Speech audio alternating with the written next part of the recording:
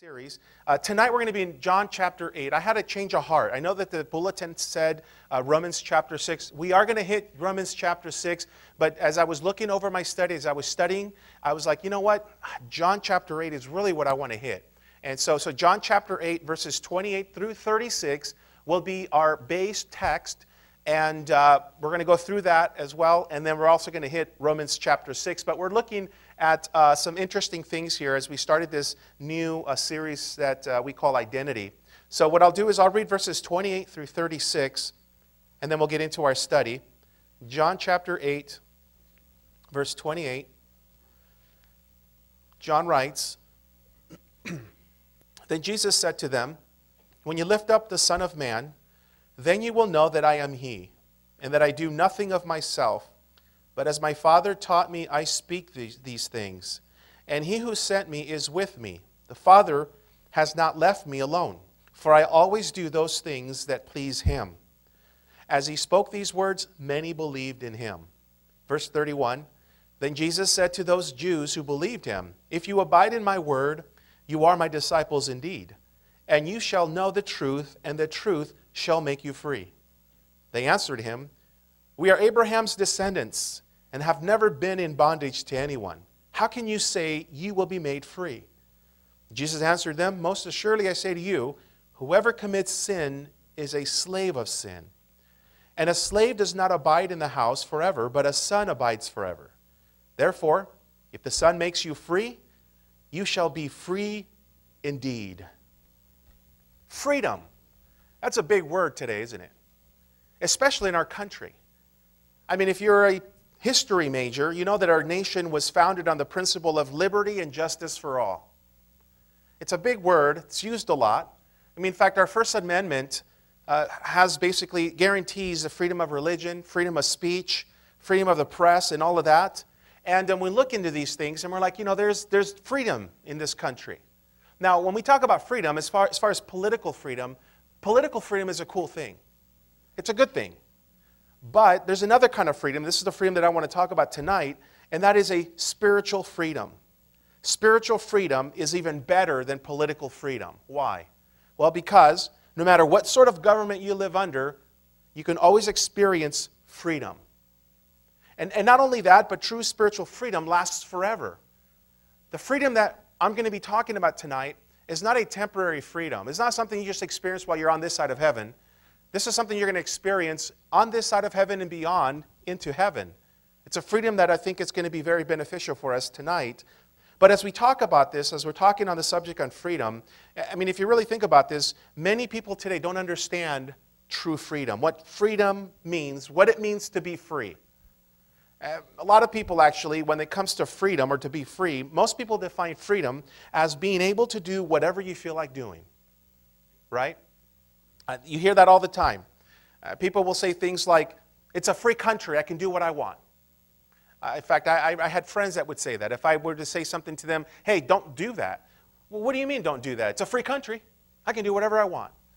That's kind of like the definition of freedom when it comes to these things here. And freedom is not really like that, and I'm going to explain this here in a moment. But we're all into freedom to express yourself, right? Freedom to just be who you want. There's that kind of freedom. Freedom to be loud. Freedom to annoy you, right? And people use it all against you, and it's like, you know what, that's not really the definition of freedom. When it comes down to real freedom, what does it really mean? Well, that's the way most people actually desire to see freedom. I mean, in fact, freedom is a basic human desire. Everybody wants to be free. Maybe you've said, you know what, I wish I had the freedom to fly all over the world.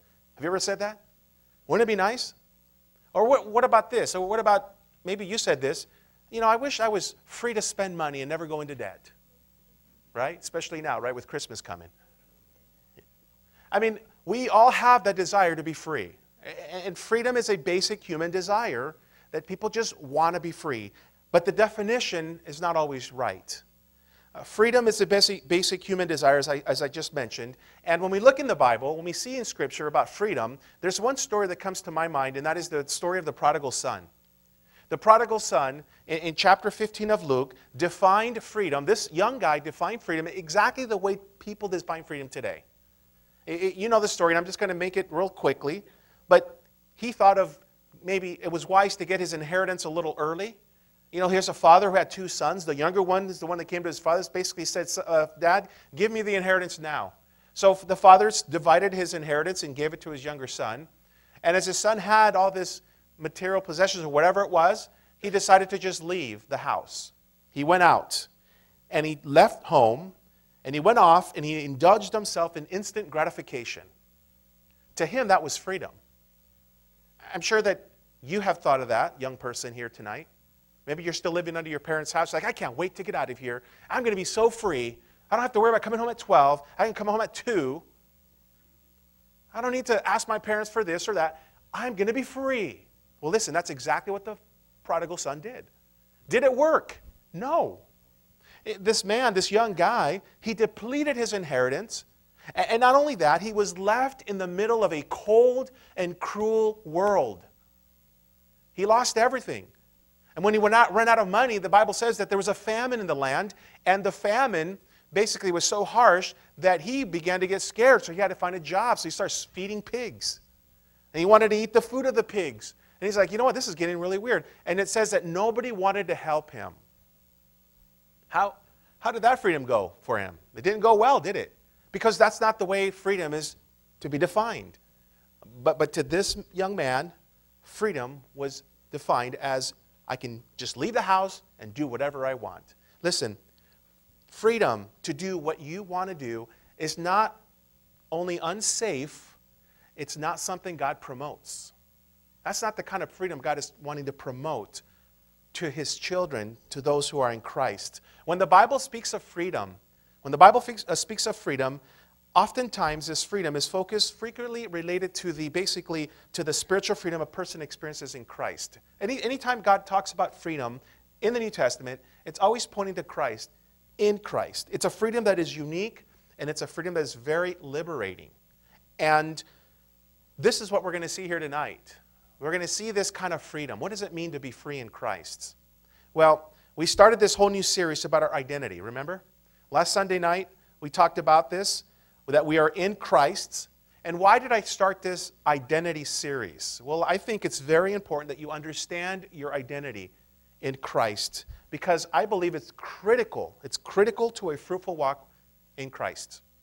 If you don't know who you are in Jesus, you're going to limit your walk in Christ. You're not going to understand who you are in Christ, your purpose, what God requires of you, and who you are as a person, as a Christian, as a born-again believer. Listen, Christians are free people. We've been freed, and that's part of our identity in Christ, that you are free. You can say that I'm free, but the question is, free from what? What are you free from? If you can say, I am free, which you can, what does that mean? So as we continue this series, identity, who are you really? I think it's very, very important for us to understand. Because you may have a non-Christian that may come to you at work and say, you say you're a Christian, what does that mean? Now you're put on the spot. Well, who are you as a Christian? What is your identity? And this is what we're going to be talking about. Last Sunday night, we talked about the identity that we have, that we are new people. We've been made brand new. God did not patch us up. He did not put a couple Band-Aids on us in those areas that we were hurt. He literally gave us a brand new life because He's imputed in us a new nature. And it's cool because now our new position that we are in Christ as a new person means that we have new desires, new passions, and we have a whole new worldview. You know, one thing that I love doing is talking to brand new Christians. What about you? When I just meet a Christian that just got right with God, maybe a week or 2 weeks, and you talk to them, and they're so excited, they're talking about what they're doing now, and maybe they even say things that, you know, what they used to do before, and they're just totally transformed, especially if you knew who they were before they were Christians. Doesn't it kind of boggle your mind when you're talking to them, and you're like, wow, you are seriously new. You are totally different now. And that's pretty cool. I love talking to new Christians because of that. It encourages me, because our identity in Christ is something that is to be different.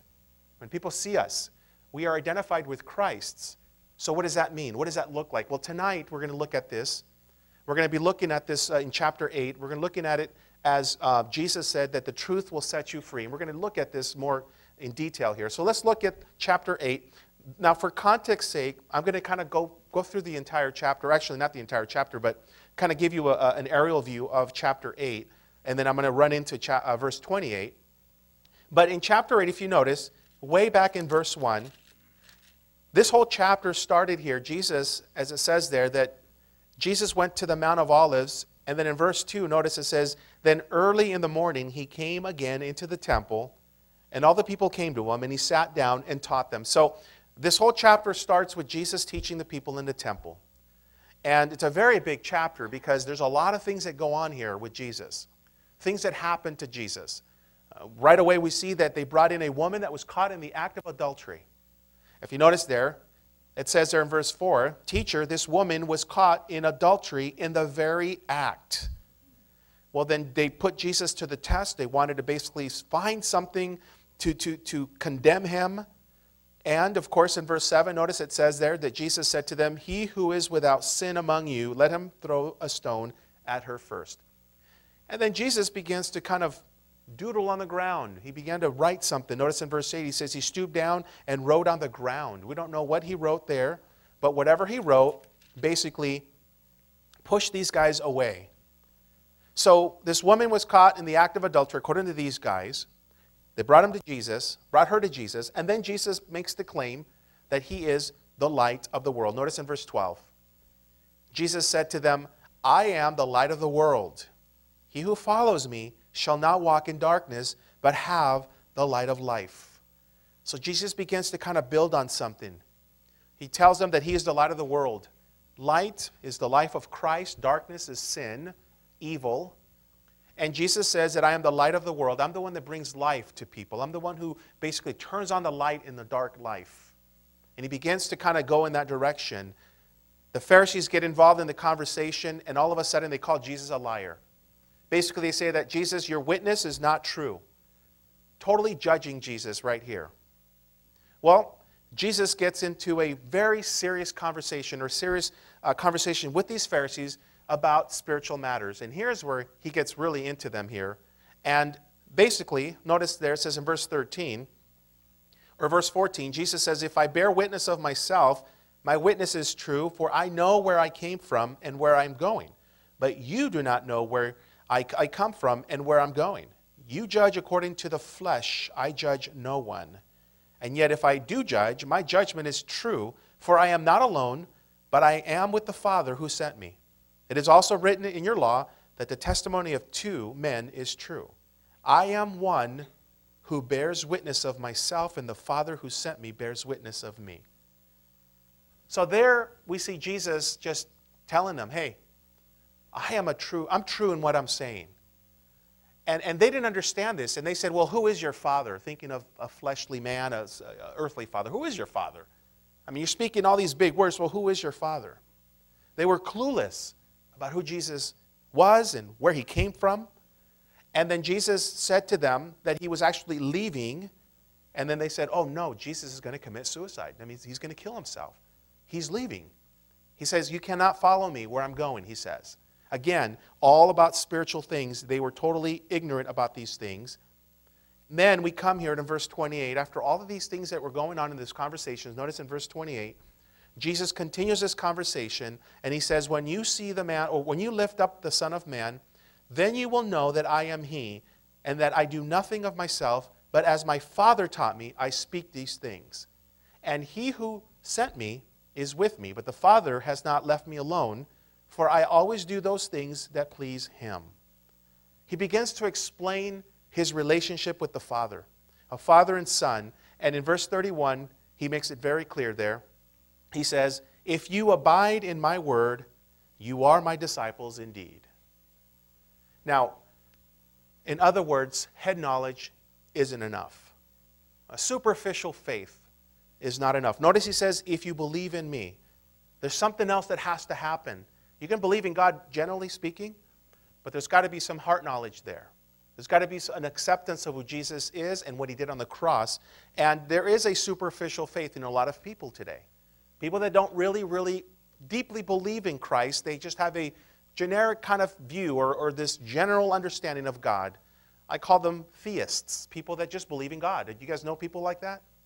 They'll tell you, hey, I believe in God. But the moment you start talking about Jesus, they stop you, right? Why? Because their view of God is different. They'll talk about God all day with you, but the moment you bring Jesus, the moment you identify God, they have a problem. And there are people that are like that. They're superficial in their faith. But Jesus says it very clearly that those who abide in Him, He says, if you abide in my word, you are my disciples indeed. Now that's a big claim there. This is the path to freedom right here. Jesus says, those who abide in me are my disciples. What does that mean? What does it mean to abide? It really means this, speaking practically here, Jesus ruling your life. That's the question you need to ask yourself. Is Jesus ruling your life? If Christ isn't ruling your life, then according to Jesus, you're not really a disciple. A disciple is one who submits to the master, to his teacher. But apart from that, there's a superficial faith that happens if we say, well, I am a believer in God, but I don't allow God to rule my life. Well, we see here that Jesus made it very clear that submitting to who He is brings freedom. It brings freedom to that person. You know, there are hundreds of thousands of people who reject Jesus today without ever really examining the evidence for who Jesus really is. And I think it's very important for us as Christians to let those who reject Jesus clearly understand what they're rejecting. The benefits that come with knowing Christ. For them to understand that when you reject Jesus, not only are you denying heaven, but you're also denying joy, peace, the power of the Holy Spirit that can come upon you. I mean, all these different things that they actually will deny when they say, I don't want Jesus. I don't care about Jesus. It's good for you, but not for me. It's important for us to understand, or for them to understand, what they're actually rejecting. When Jesus is speaking here to the Jews, to the Pharisees and the Jews that were surrounding Him, when it came to freedom, these guys weren't ignorant about freedom. In fact, slavery was part of their society. They understood this whole thing about slavery, how people were actually basically part of this family, but there were slaves, and there were some good slaves and some bad slaves. The ones that were abused were the ones that were not taken care of well, but there were some slaves that actually voluntarily allowed themselves to submit themselves to their master. They were treated fairly well, but they understood the whole world of slavery. So when Jesus is talking about freedom here, and He's talking about these things as we're going to be looking at here in a moment, these guys were not ignorant when it came to this whole thing about freedom. You know, when we look in the Old Testament, God actually removed the children of Israel out of that slavery in Egypt, and He gave them freedom. He took them out of there. And they went out in the desert, and they did their thing. But we see here, though, when Jesus is talking to these guys, notice in verse 32, He says, and you shall know the truth, and the truth shall make you free. Right there, with the Jews thinking about this, these guys must have been excited to hear that. To hear Jesus say, the truth shall make you free. That was huge. You know why? Because these guys wanted to be freed from the Roman government. The Roman government oppressed them. And the Jews hated the Roman government, and they were waiting for a Messiah to come to basically conquer the Roman government, the Romans, and set them free. So could you imagine what these guys were thinking when Jesus said, and the truth will set you free? I'm sure they're probably thinking like, oh great, this is great, the truth. He knows the truth, that these Romans are actually being mean to us, and He's going to set us free. Absolutely, I want to hear this, Jesus. These guys were probably excited to hear these words from Jesus, but obviously we know that this entire freedom Jesus is going to be talking about here, it's more spiritual than it is physical. But the Jews hated the Roman guards, the Roman government. You know, the Romans were interesting people. If you know the history of the Romans, these guys were not only oppressive, but the Greeks actually influenced their culture. The Romans had the morals of the Greeks, and the Greeks were very, very just immoral, fornicators. So because the Roman religion was made up of different other religions, they really just embraced everything, but the Greeks were the ones that actually influenced their morals. So a lot of this stuff was happening, and the Jews, wanting to serve God, wanting to honor the God that they believed in, well, they wanted to be freed from the Roman government, from the rules and regulations. So here we see that Jesus is making a statement that I believe is very, very strong. But let's apply this to our lives today.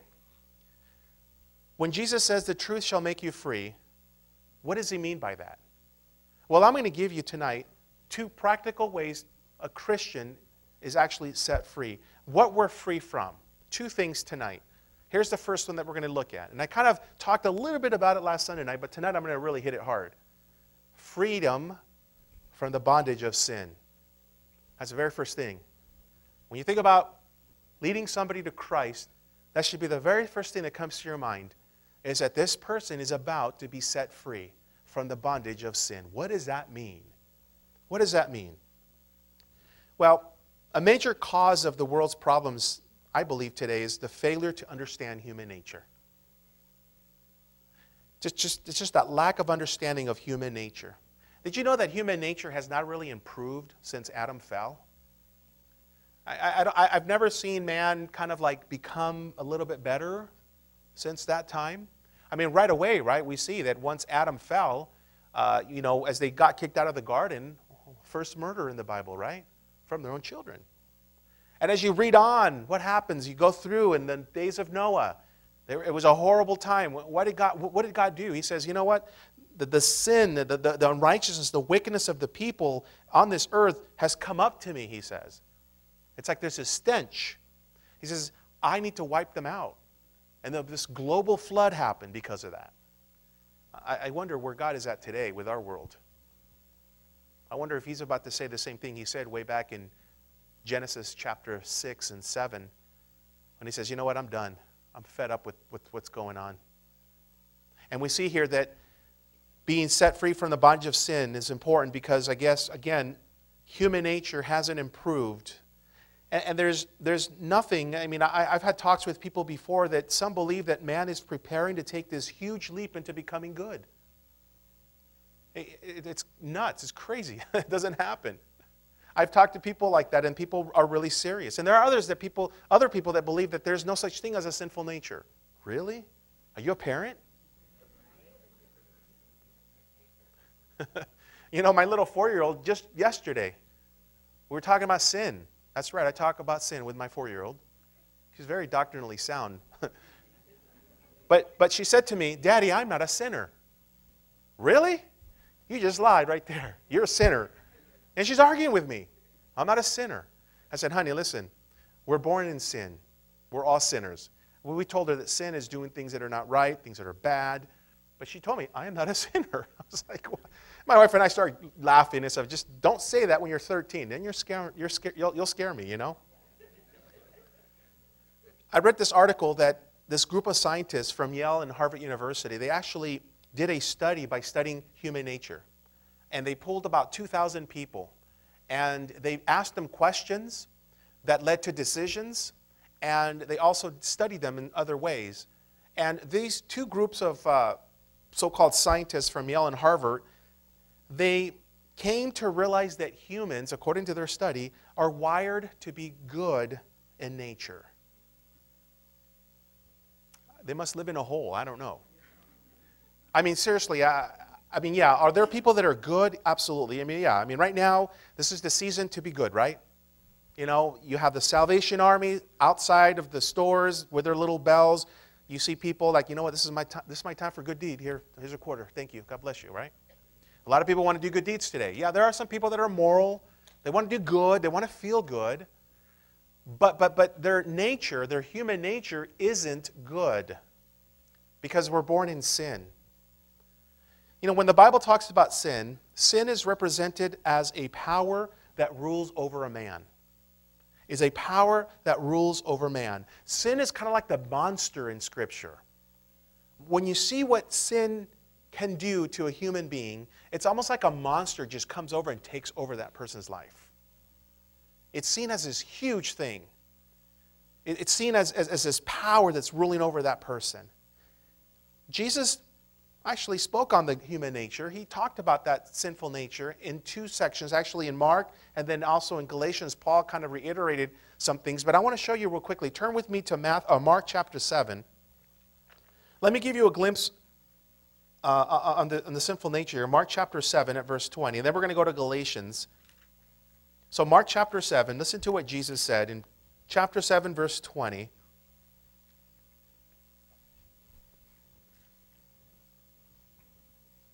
It says this, "What comes out of a man that defiles a man?"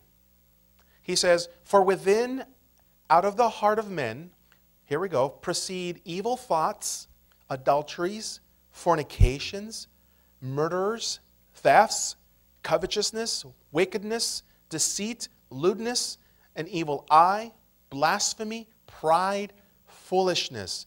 All these evil things come from within." Did you see that?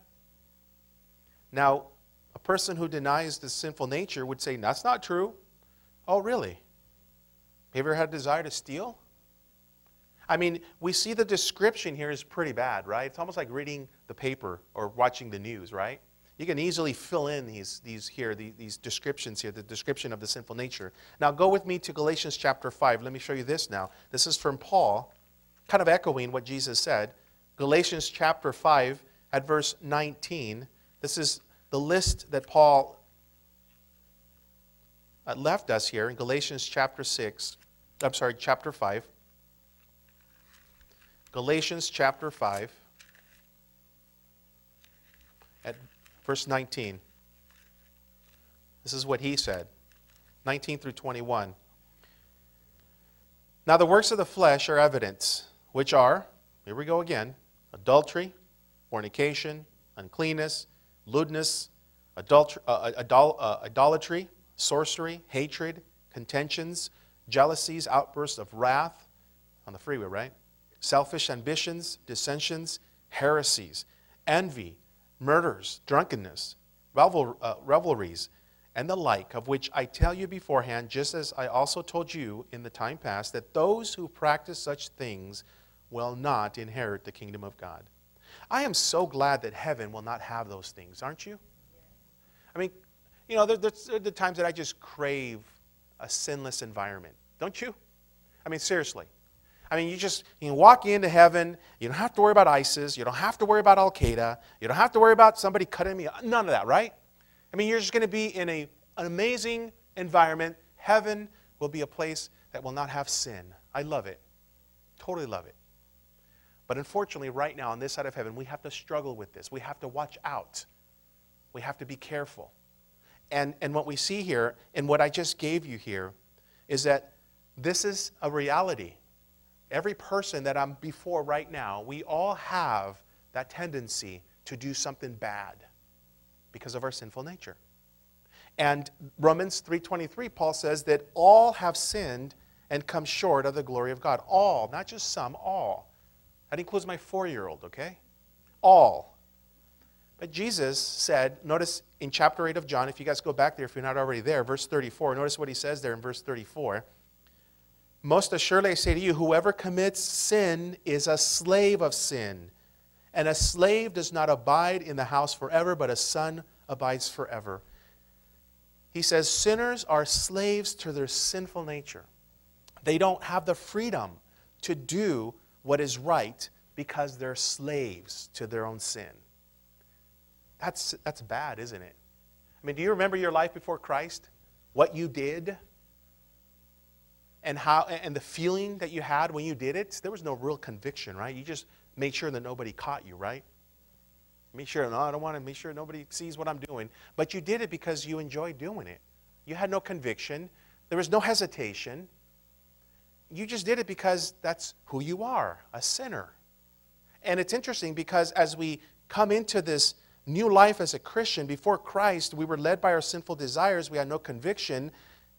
Yet now as Christians, as we become born again, Christ removes us from that power that sin had on our lives. Listen to what Paul said in Romans chapter 6, verses 12 and verse 18. He says, "Therefore, do not let sin reign in your mortal body that you should obey it in its lusts. Now notice in verse 18, and having been set free from sin, you became slaves of righteousness. So our spiritual senses are awakened to the reality of sin. You didn't have that before. As a Christian now, you know that when you're in that moment, when you know that you're being tempted, there is that weird feeling in your heart when the Holy Spirit is saying, don't go there, don't do it, don't say that. You're awakened to sin. And there's where you have a choice to either blow through that conviction or say, no, I'm not going to go there. You have that choice now. You've been set free from the power of sin. Before that, you did not have a choice. You just did it because that's what you were prone to do. Now, it's important for us to understand something, though. There's a big difference here between that surviving sin and reigning sin. Because when you read a thing like Romans 6, you think, wait a minute, so does that mean I don't sin anymore? I shouldn't sin anymore. And Christians beat themselves up because they're like, you know what, the Bible says that I've been set free, I've been dead. No, listen, there's still surviving sin in your life. That's part of the sinful nature. However, you're not held in bondage to that power anymore. Christ broke it.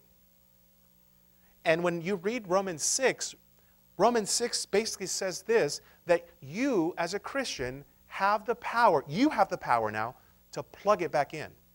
You see what I'm saying? You have the power to plug back in sin in your life. That's why Paul says, don't let it reign in you. Hey, listen, you have the power now in Christ to say no to sin. Isn't that cool? I mean, it really is. Think about it. I know this is kind of hard to grasp right away. Maybe as you walk out, you're just going to hit, like, oh, okay. But it's a really deep truth that if we were to grasp this, a lot of our reoccurring sins that we struggle with would be stopped right away. Because you're not under the power of sin anymore. You're under the power of Christ's. Christ now has given you that power. Sin is no longer a monster.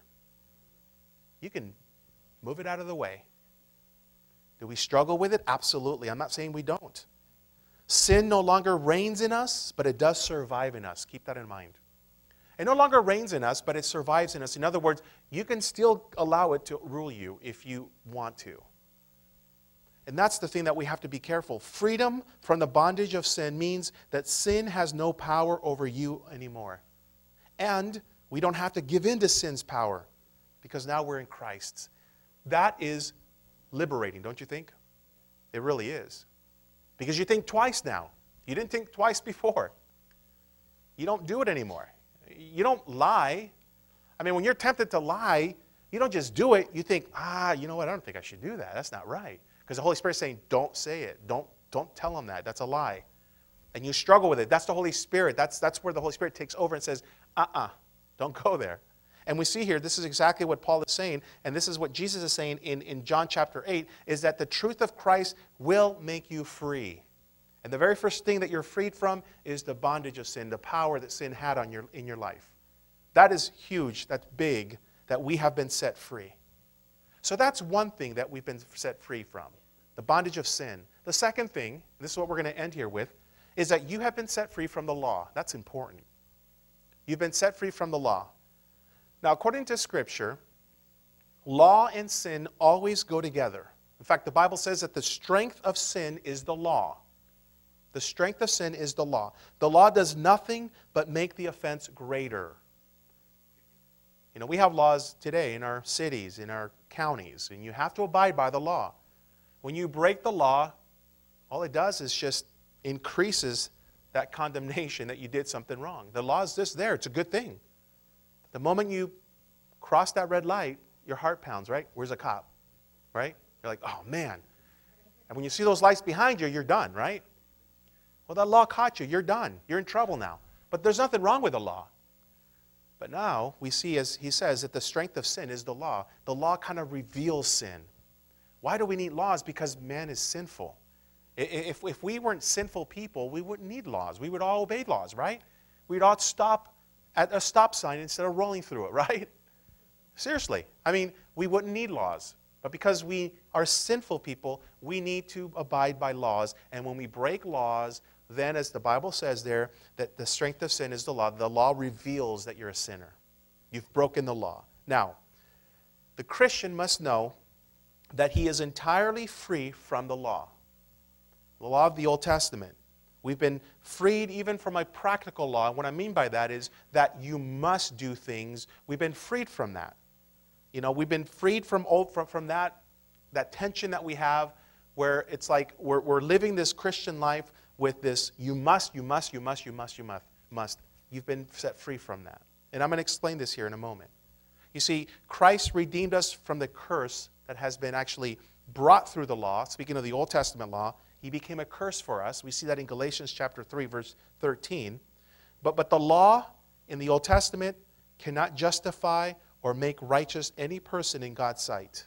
That's why Jesus sent his son, God sent his son to die on the cross for us. He was actually the fulfillment of all the requirements of the Old Testament law.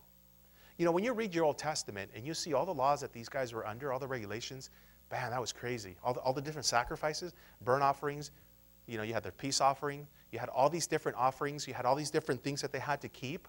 I mean, the book of Leviticus. How many of you guys have ever read the book of Leviticus? Raise your hand. If you haven't, read it. Okay? Read it on a full stomach, though, because you get hungry with all the barbecuing that goes on in there.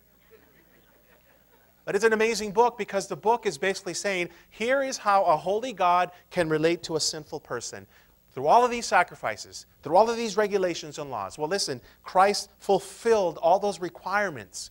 We've been set free. We have a new way of worshiping God now. It's really amazing when you think about it. We've been set free from the bondage of rules and regulations that are relative to the Old Testament. And that was an issue in the early church. In the early church, one of the issues that they had is that they were trying to bring these new Christians back into law. Let me give you an example. Turn with me to Acts chapter 15. I'm going to give you this example here real quickly. Acts 15. Here's one example of how the new Christians were being brought back into slavery or in bondage to the law. Acts 15 at verse 1. And this is something that obviously did not go well with the disciples or the apostles there as they came in and rebuked these guys. But notice what it says in verse 15. He says, a certain man came down from Judea and taught the brethren, unless you are circumcised according to the custom of Moses, you cannot be saved. Wow. Pretty sad, huh? Notice, go to verse 10. It says, now therefore, why do you test God by putting a yoke on the neck of the disciples, which neither our fathers nor we were able to bear? But we believe that through the grace of the Lord Jesus Christ, we shall be saved in the same manner as they. I love that. There are Christians today that kind of make up laws in their walk with Christ, and they impose those laws on other people. I remember when I used to teach I used to teach at a Christian school when I lived in New York. I remember I had a young girl, sisters that were in my class, whose dad was a pastor, and I noticed that these young girls had long hair, and they would wear dresses all the time. Now, we did not have any uniforms at the time or any uniform codes, so I just happened to find out. I found out that their father was a pastor, and as I checked into their church and whatnot and their doctrine and stuff, I realized and I found out that they had a rule in their church that all women had to have long hair. And they had to wear dresses. If they didn't, they'd be kicked out of the church. Or God wouldn't be pleased with them. That's a law, isn't it? That's sad. Because now it all clicked when I saw these young girls with long hair and wearing dresses. I'm like, now it makes sense. These young little girls were under that law, a man-made law that you don't even see in Scripture. And you have churches, even Christians, individual Christians, that will somehow put in laws in their own Christian life, and they're living under this slavery, this bondage of this law, instead of living free in Christ, free to worship Christ, whether you wear a dress or have long hair. If you want to buzz your head, buzz your head. We're free in Christ.